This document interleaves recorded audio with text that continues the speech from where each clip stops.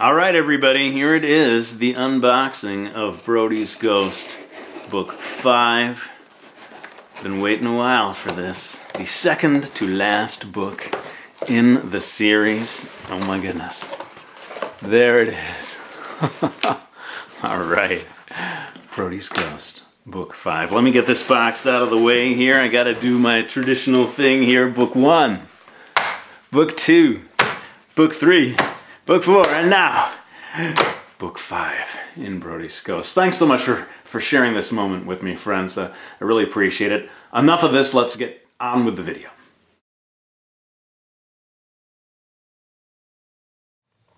Hey there everybody, it's Mark Crilley. I'm back with another How to Draw video. Today we're going to be learning how to draw the same character from 3 different points of view. So let's begin with these guidelines here. These are about 2.5 inches apart, or a little over 6 centimeters, if you want to get those lines in place. And right now I'm going to add just a couple of more lines.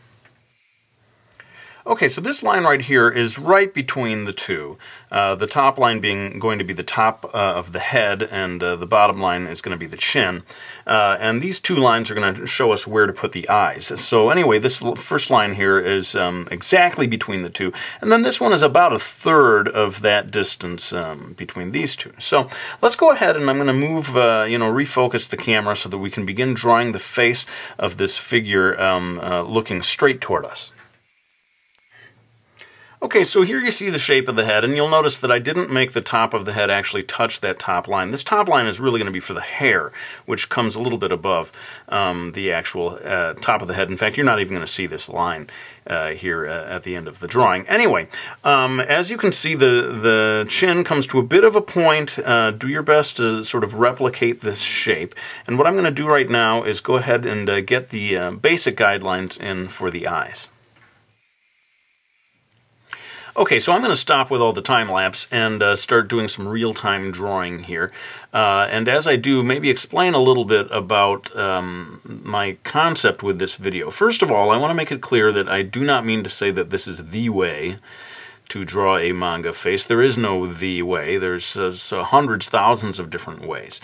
And really my purpose with this video is to show how to draw a character of some kind consistently, and have it look like the same character time after time. Because a lot of people have, requested a video that shows, Mark, how can I draw my character again and again and have it always look like the same character no matter what point of view, what angle I'm looking at the character from, or if they change their facial expression.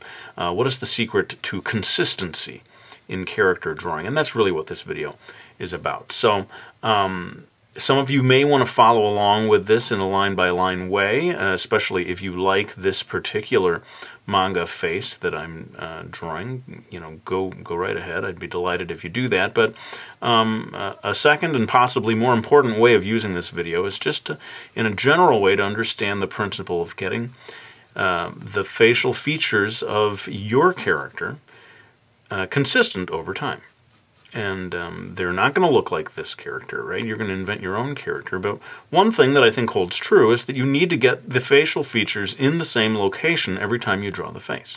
So you can see here that I had these lines for the top of the eye and the bottom of the eye, and that's helping me get those eyes in the exact same place, especially as we move from this drawing to the other two and we start looking at the character from a different point of view.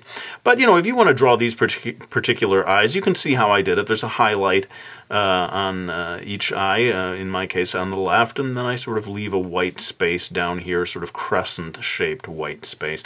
One other thing that I often see manga artists do is to add a line or two here for the fold of the upper eyelid. And this particular style of drawing eyes, we don't really delineate, we don't draw a lower eyelash line, we just sort of flatten out the bottom of the iris here, and that suggests the existence of a lower eyelash without actually drawing it there. Well, I'm going to put in a couple of more lines, horizontal lines, to show where the nose and the mouth are going to be drawn. Okay, so I've added these two more horizontal lines. I guess what you could do really is get this line in first, a little more than halfway between these two, and then get the extra line pretty much exactly between these two lines. So anyway, I'm going to go ahead and draw just a bit of a dot here for the nose. This style of drawing a manga face sort of minimizes the nose and the mouth as well. You're not making a big smiley face. Really the emphasis is on the eyes, and so you keep the nose and the mouth a little bit de-emphasized. Oh, and I also wanted to point out the space between the eyes, very important if you're going to try to replicate this. And indeed, it's really the relationship between all of these things, the mouth, the nose, the eyes, and the shape of the head and so forth. This is what's going to allow you to have your character look consistently the same over time. Now, I'm going to go ahead and add a couple of eyebrows here. Couple. Better to draw two than just one. I'm going to add just one eyebrow. Why not? Anyway, so I'm giving her a fairly neutral, you know, slightly happy but not exaggeratedly so expression. And on the other two versions of this same character, we're going to be drawing different facial expressions, so that you'll get, yeah, the tips on drawing not only different angles but also different facial expressions. Now I'm going to quickly add the neck and shoulders in time-lapse. Alright, so this is really not going to be so much about the neck and shoulders. I kind of have to pick and choose with this video what I'm going to focus on, and but you can pay attention to the width of the neck and the, you know, broadliness of the shoulders if you want to. The slope of the shoulders is very important. But one thing I noticed that I forgot to put in here, it's not going to be so visible in the final drawing, but it is the ears, the location of the ears. And I'm going to have them start at the top of that eye line and then come a little bit past the bottom of the eye line. And just, her hairstyle is going to obscure these ears a little bit, but it is important in terms of drawing your character consistently to get all of these different facial features, including the ears. Are ears facial features? Side of the head features? Head side features? I'm not really sure. Weigh in the comment section. Let me know. Are ears facial features? I ask only the most burning questions here. On YouTube. Oh, I'm going to very quickly add the hairstyle. Again, not the focus of this video, but we'll get it in place. Okay, so yeah, like I said, I'm not going to make this so much about drawing this particular hairstyle. It really is meant to be a video about the facial features.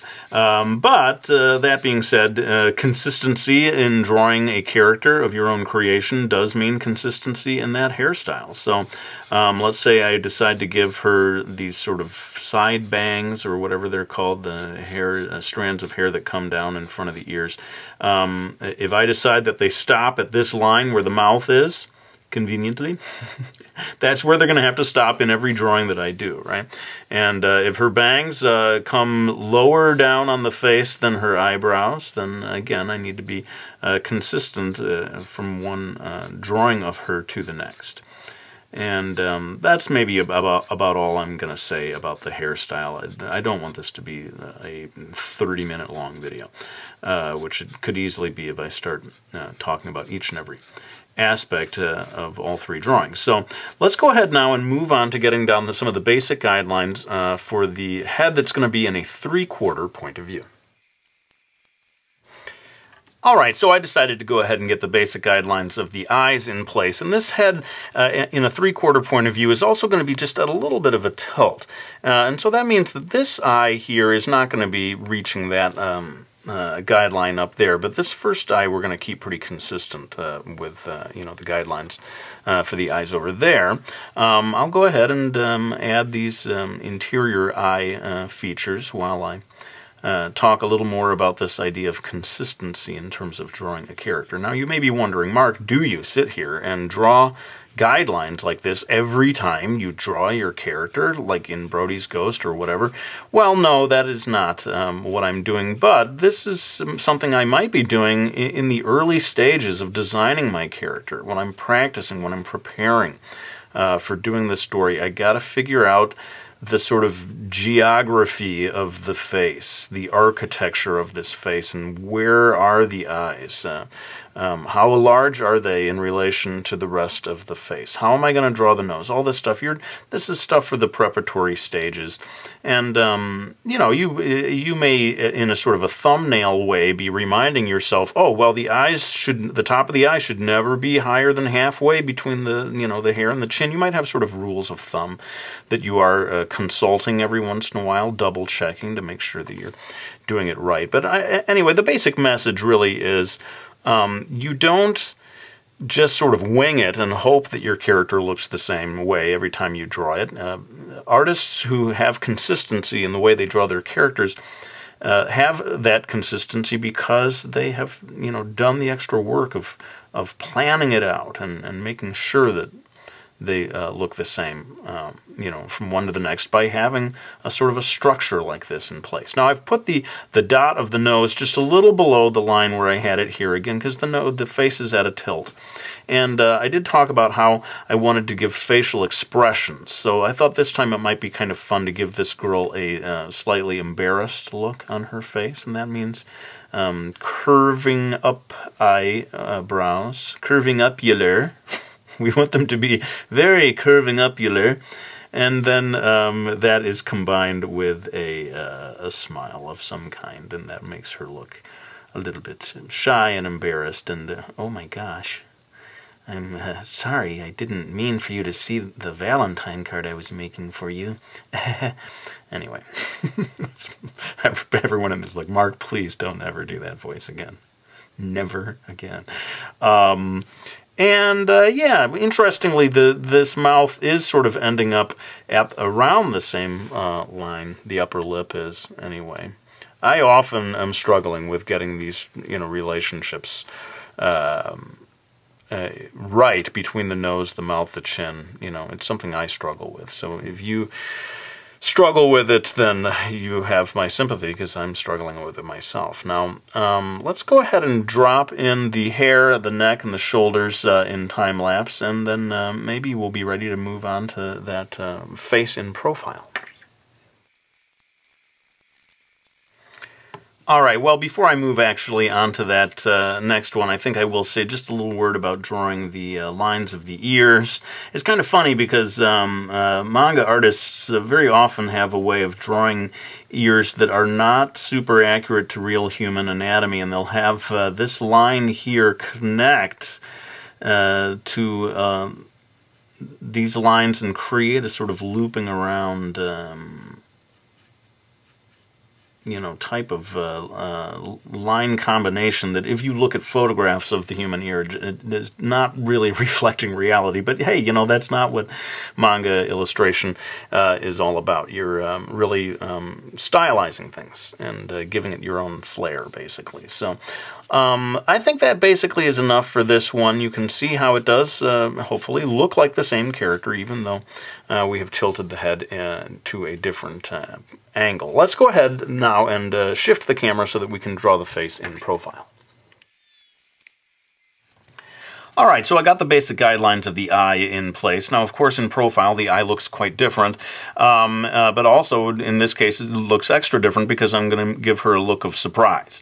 And so maybe I can go ahead and put the eyebrows in here, raised eyebrows, of course, the internationally recognized symbol of surprise, shock, dismay.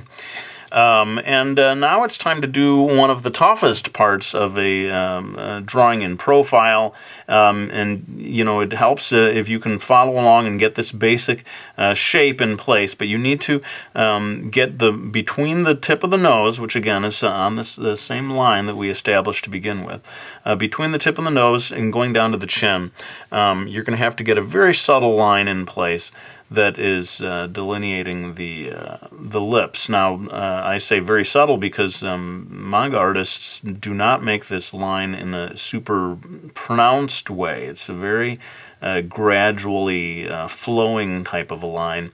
And it's almost as if you've made one single line that sort of wobbles back and forth a little before it gets down towards the area of the chin.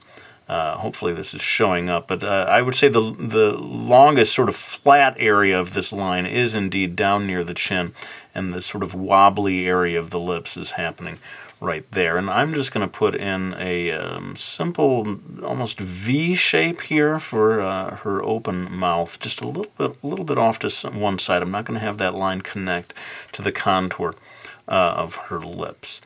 And yeah, that's pretty tricky. Even getting this basic shape of the head in profile to begin with is pretty tricky, but hopefully these horizontal lines can help you, get that in the right place. So let's go ahead now and quickly add the basic hair and neck and shoulders guidelines. All right, well, we've got the basic guidelines in place, and really that is the heart and soul of this video, is the placement of lines. This is not going to be about the final line work or about the shading. If you want to see a video about that, go ahead and request it in the comments section. Although, I've done 300 videos or more now, and some of them, at least, are devoted to shading and the final polish and so forth. So, I don't know if I'm going to do this particular video a second time, simply to show the final process in real time or whatever. But let's see if I can give any final pointers here. Of course, as I said, the line of the top of the scalp basically is going to vanish in all of these videos, going to make that go away. And then also this was a guideline for getting the shape of the head right, but it's not really necessary once you've got that in place. So maybe that gives you all you need to know about drawing a character from different points of view with different facial expressions and having it look consistently to be the same character. Let me go ahead and refocus the camera so that we can see everything. And then I'm going to pull out my trusty black Prismacolor, ta-da, and do my old school technique of final line work with the black Prismacolor and shading with the Dixon Ticonderoga.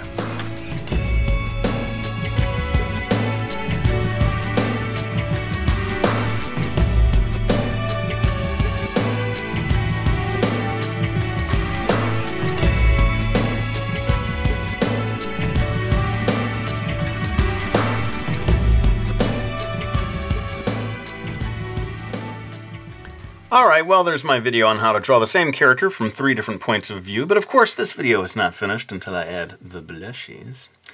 This time I get to add the blushies on 3 different characters in one video. Not different characters, same characters. But that still may be some kind of a record, I think, in Mark Crilly video history. Oh, hang on, I gotta get the books. Can't end this video without thanking anyone who supported me by getting any of my books. Brody's Ghost, Book 5, it's finally out. Miki Falls, as well as Mastering Manga 1 and Mastering Manga 2. Really do greatly appreciate the support of those who helped me out by getting those books. But let's go ahead and pick up this pencil so that I can lay it down. And thank you one more time for watching this video. I really hope you enjoyed it. And I'll be back with another one real soon.